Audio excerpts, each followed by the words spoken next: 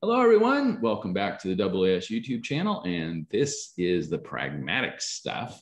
This is on using the UAT concepts when you submit your manuscript. Apparently, there's a little bit of confusion on how to do that. And so to help walk through this process, I have AAS Journals manager, Janice Sexton, with us today. Hi, Janice. Hi, Frank. How you doing? I'm doing well on this June 14th. We are going to hit about 43, 44 C, so about 117 Fahrenheit in Phoenix today. Good and toasty. Good and toasty. How about you? Where are you at? I'm near San Antonio, Texas, and it's like 96 with about 46% humidity. So it probably feels about the same temperature as yours. A little heavier with that humidity going, but yeah, very good. Yes. So we have some humidity. Yeah, no. Well, we do. Summer is the humid time in Phoenix, and you know, because you live many years in Tucson. Yeah. So the summer is when we get our humid and our haboobs and our lightning storms. In fact, we may have one tomorrow, lightning storm. So it'll be interesting. Oh, cool.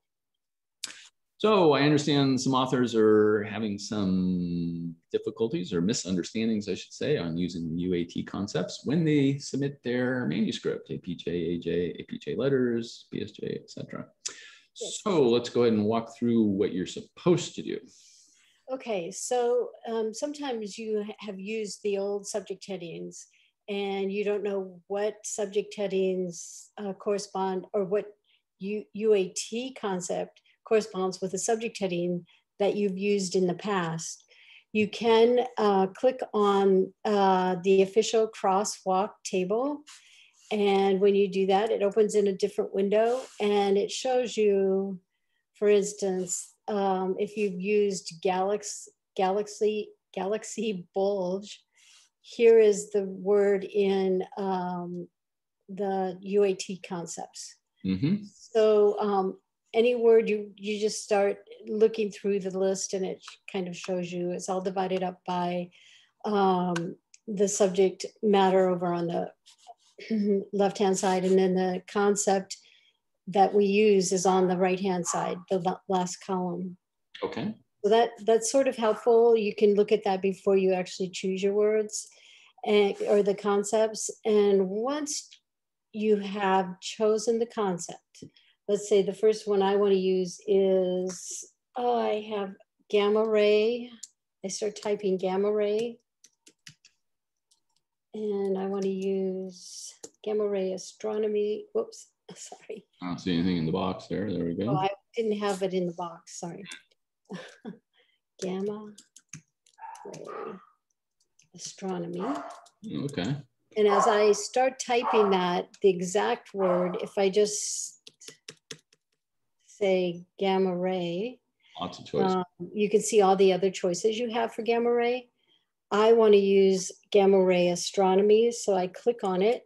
Okay. A new box appears on top, and that's the one that I've saved so far. And if I want to remove it, saying, oh, look, I think I'll use a different one instead of that, you can just click on the red arrow or cross and it will remove it, and you can search for a different one. Okay. So you can choose up to 12 of these. So let's say I want to use gamma ray telescopes. Oh, all I have to do is go down here and see it, click on it, and it moves up to the box that's going to save. So that's the box that's saved. Let's say I want to use burst astrophysics. So I go into the box, and as soon as I type burst, there it is, first one. Astrophysics. So I click on it and it moves it up to the next box. Okay. Let's say I want to use high energy astrophysics. There we go. There it is. And I just can either click return or click on the high energy astrophysics. So you can do it two ways. Ah, okay. So which is kind of helpful. But I think if you just click on the word or the concept, you don't have to take your hand off. Right, it's probably easy just to click on the right one. Okay, so let's say I want to use soft gamma ray repeaters. All I did was type in soft and then start to type in gamma, and the words come up automatically.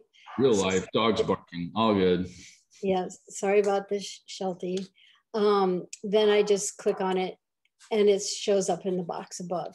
Okay. So when I'm done, all I have to do is go on to next to continue my submission process, and that will take me to the next review files. Okay. So that's how simple it is to add the concepts. And I always like to look at the official Crosswalk table first. You can also look at the Unified Astronomy Thesaurus page, and you can check to see all the things that they have to offer us. You can explore by getting an alphabetical browse. So if you go to the alphabetical browse, you can go to the different, like A, B, C, D, F, G. So if you want to do something in planetary science, you can go down to the P's, and then it would just open up. It's a longer way of doing it, but I suggest that you go and play with these different different ways of searching for what we have on the UAT Thesaurus. And it always opens in a new page, so you can always go back to where you were working on your manuscript submission page. So that's a nice feature, so that you're always in a different browser or browser window, not on the same. It doesn't close your other one down. So let me ask, what was the confusion on, what is the confusion on adding UAT concepts at submission? Some people would go and put in soft, gamma, ray, repeaters. And then they wouldn't know what to do next. They would just say, okay, I've chosen my thing. It would not go up to this box. So when they went down to review the files, it wasn't there. It wasn't saved. So you have to click return or click on the suggested word. What happens if you make a typo? Just put in ABCD. Enter ABCD in the box. Okay. And now hit return. Can't find it.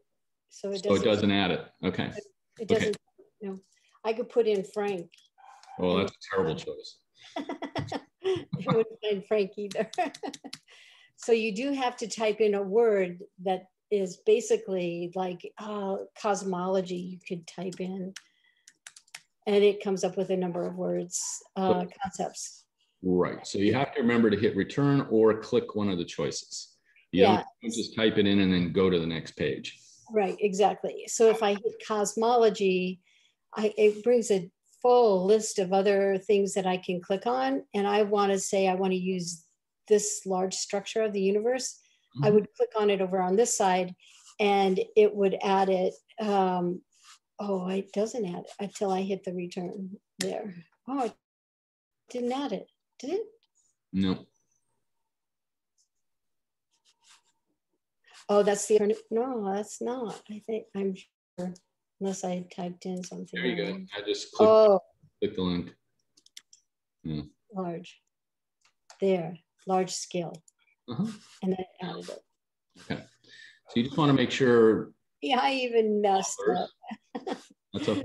That you want to make sure you see your concepts in the added concept box. If it's not there, you haven't completed the task yet. Yes, that's right. So if I want to add voids, like right here, let's say I want to add voids. There it is. And then I hit the return. Return or click. And make sure you see it in added concepts before you hit the next box. In the box, yeah. So let's say I want to add cosmic ray web this time. I would just say Cosmic Web, and it appears in the small box over here. And then I click return. No, you have to put your cursor in the box. There you go. I didn't. Again, I didn't do it. Yeah, there it is. It's added. Yeah. Again, if you don't see it in the added concepts, it isn't added. Yeah, here's the box, and you have to have, you can have up to 12. So I don't, this doesn't pertain to this paper. This doesn't pertain to this paper. This doesn't pertain to this paper. But not, I do want to add galaxy cluster counts and watch. This is, yes, this is what I want to use. Cursor in the box. There you go. I put my cursor in the box and then click this. Right. Very good. And I want to do galaxy physics too. Just I said yes, galaxies physics. I put my cursor in the box, and I think I'll use this one instead. It goes into the box up here. Super easy. Yeah, super easy. Super easy. Just make sure it's in the added concepts before you carry on. Yes, in the box below, and yes, make sure that it's moves up to this, and just by clicking on it down here. This will make your life easier when you submit. It'll make the managing staff's life easier.